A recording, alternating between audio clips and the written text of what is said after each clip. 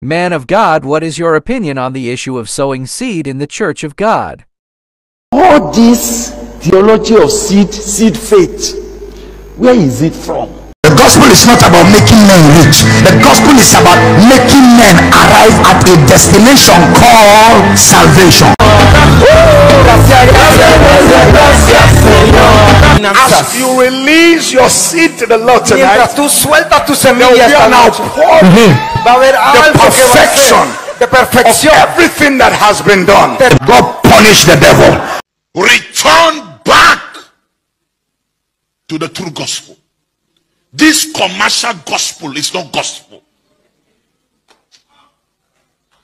This material gospel is not gospel. Get the people back to the living word of God. You don't become a Christian because God will give you a house. You don't become a Christian because God will give you a car. Our faith, we cannot reduce God to the level of car and clothes.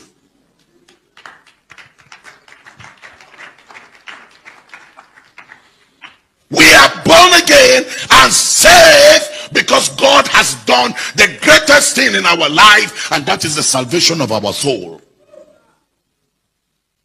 I speak to you. It's time you define your relationship with Jesus. Don't follow Jesus that people tell you about. Know Jesus for yourself. Know Jesus for yourself. I tell you, if you are not a tither, you end up a beggar. Hey! It's fraud. And they have put people, wow, have they put people under bondage. This is one of the most disturbing things you might ever see. When the man of God said, give money to be blessed, is an insult to the work of redemption. All your time, I can pray for you to receive grace to be a genuine tither, a happy tither. But for God to open the heaven, is breaking scriptures. Open the heaven over a non-tither. No matter how many put your hands together. Christianity begins with death to self. True Christianity begins with death to self. It's no longer I that lives, but Christ who lives in me. The life that I now live in the flesh, I live by the faith of the Son of God who loved me and gave himself for me. So I am out of the equation. When Christ, who is our life, shall appear, we shall appear with him in glory. If you then be risen with Christ, seek those things which are above, where Christ is seated at the right hand of God. I am dead, my life is hid with Christ in God. So my pursuits are the things that God wants, not the things that I want.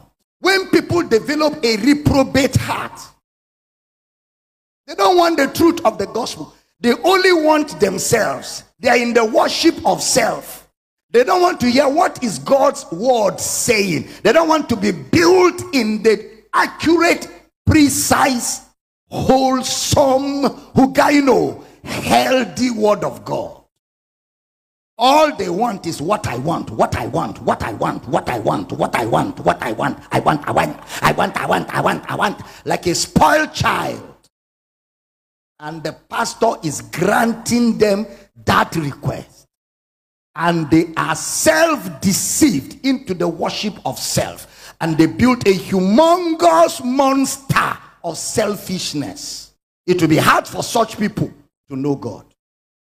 If all the church people pray for is car, house, money, connection, car, house, money, wife, husband, fruit of the womb, that church is in idol worship.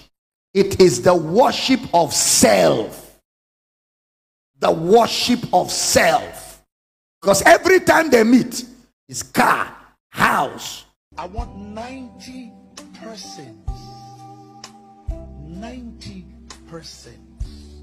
who will give $5,000. Now I know you've been giving, know you've been giving every day. You're going to give tomorrow. Come here. 90 persons. I'm going to give you one of these mantles. I'm telling you, if you believe I'm a man of God, God sent me, and I'm not doing this of my own will, fall! Get out of your seat! Get out of your seat now! Get out of your seat quickly! Come on! Come on! Get out of your seat! One more number, and you need to be standing here. You need to get out of your seat. Don't be amongst those that miss God. Don't miss God now. Not now, not now, not now. Don't miss God. Is fraud. I beg of you, we are not telling you to pay tithe because we want your money. When you don't tithe, you risk your life. Listen, I'm a deep teacher of the word. It said, I will rebuke the devourer for your what? When you are not a tither, any attack on you can take your life. No matter the prayers. I will rebuke the devourer for your what?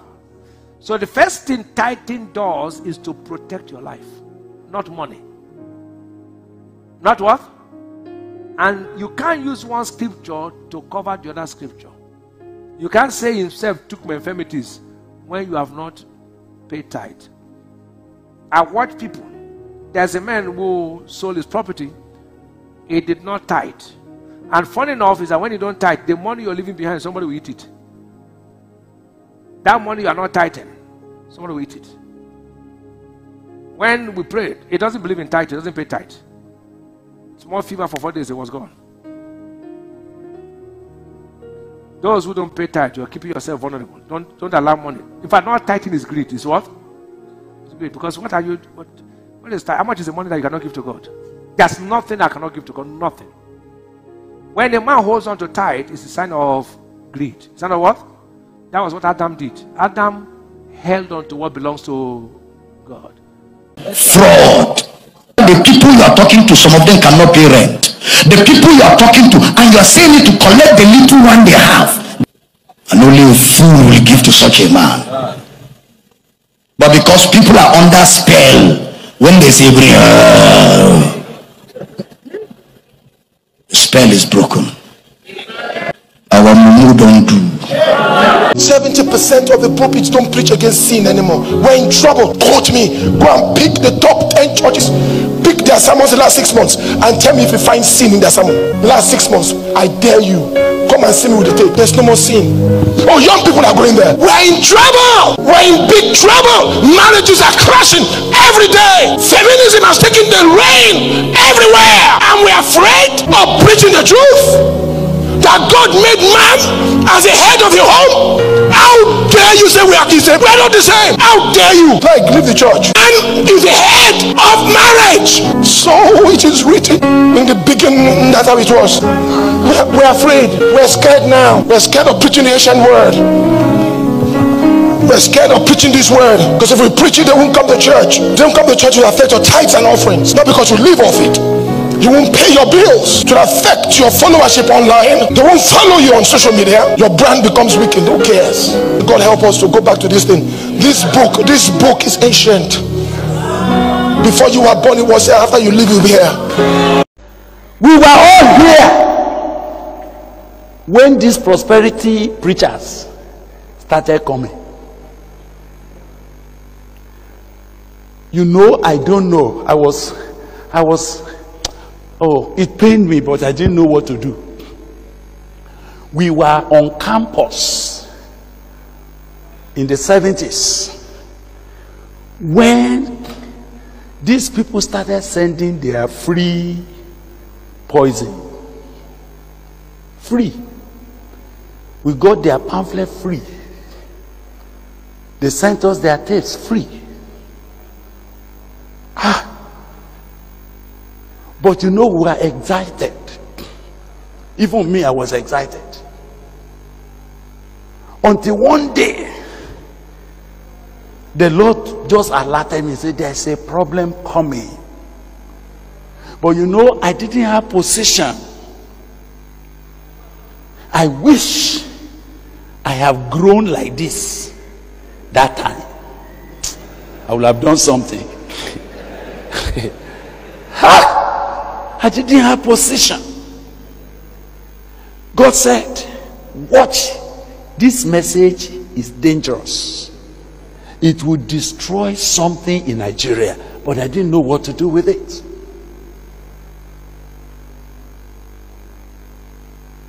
The day I was really alerted, the Lord I used to do house-to-house visitation to our students. So I just visited a sister in her room, and I saw that she put something on her by her bed and said, my daily confession. She wrote it. I'm an overcomer. I'm a millionaire. I am this. I am this. I am this. I am this. I am this. I cannot be less than this. So as I was looking at it, I was asking, I said, sister, what is this? So that's my daily confession. When I wake up, instead of all this long quiet time that you people worry us about, I just wake up and I just do as I say, I'm an overcomer. I'm a conqueror. I am this. I am that. I said, so what of your quiet times? Oh Lord, dude, what did you look, when I started making this confession, I just realized that things are happening. Hallelujah. Then, no, I went away crying. I said, so this is what these Kenneth Hagin books were doing to these people. But you can't fault it because it carries some certain Bible passages. It was from these things that personal ministries started. You know, in our time, nobody ever had boldness to start a work for God and put his name. You can't do it. You can't be thinking of preparing your first son to come and take over. It's never done. But as this thing was seeping in silently, it didn't look offensive. It didn't attack anybody. It was just coming in. Just coming in. Suddenly I saw that when we get to the place of prayer, our posture in prayer changed. You know, when we say let us pray, the normal thing we used to do then, Shikaro, Father, Lord. That's what you see in our fellowship. After those things started coming in, I see brothers say, hallelujah, God. God, Sundarabo. He said, concerning your work, I shall command you. I command you, do something. Do something. Hallelujah.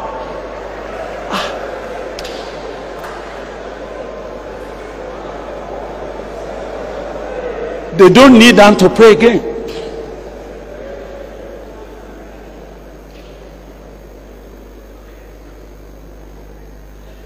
So Bible study was replaced with phraseology. So the new trend of messages that you are hearing, somebody nurtured it. Why men slept? Why men slept? The enemy came in and sowed tares. Why we slept? It caught my attention when one of our brothers that used to be a great Bible teacher Because when we're on campus, then God raised brothers for us who will fold their Bible like this and stand for 2 hours exposing the word of God. I saw this brother. He will come and say, yes, this is a new era. There's a new move now. We are moving by the Spirit. They began to speak like Americans. I said, God, what is going to happen? The only thing I could do for myself then was to guard my life. The reason why I was not swept off was that it was a deliberate guarding. I was in the midst of it all. I had to go back to the Bible. All this theology of seed faith, where is it from?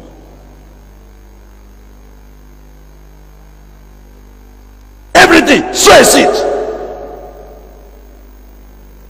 If you want first class, sow a seed.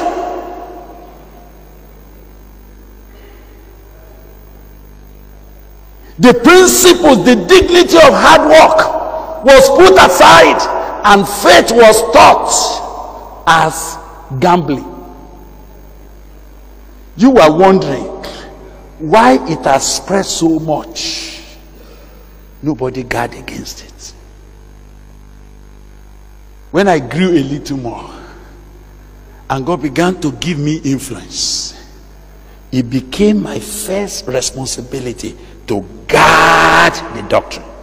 In the book of 2 Corinthians chapter 9 verse 7 to 9, it says, "Every man according as he purposeth in his heart, so let him give, not grudgingly or of necessity, for God loveth a cheerful giver." Just as Daddy Gbile Akanni has said, the issue of sowing of sow is not supposed to be as bad as this in the body of Christ. Paying tithe, giving to the church of God, is not something that is supposed to be forced on anyone. It is something that everyone should do willing without being forced to do it. If a child of God take his or her study of the Word of God seriously, then no one will be fooled or turn a victim by false and prosperity doctrines. God bless you.